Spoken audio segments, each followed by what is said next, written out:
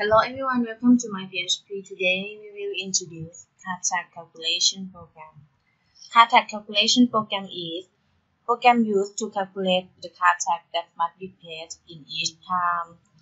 In the user just fill in the information.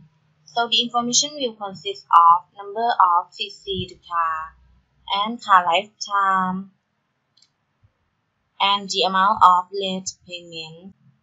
And then choose whether it's legal entity or not.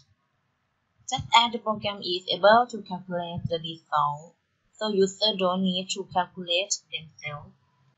So now let's look about how to use this program. The first thing we will explain about language.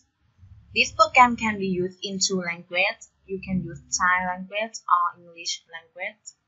Okay, let's fill out information. First, we will fill out username.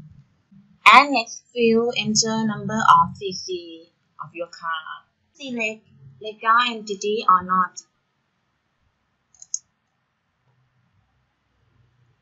Okay, fill out car lifetime and pay late. For example, we will pay late 2 months. Okay, and then you can see result table. In result table will consist of username, number of cc, legal entity, car lifetime, pay late, and total tax that you want to pay. In this section is recent information. You can see history that you calculate, and you can click show information for see your history. You can search your history. You can click access detail menu and search username. So now you can see table history. You can click show information to see your history.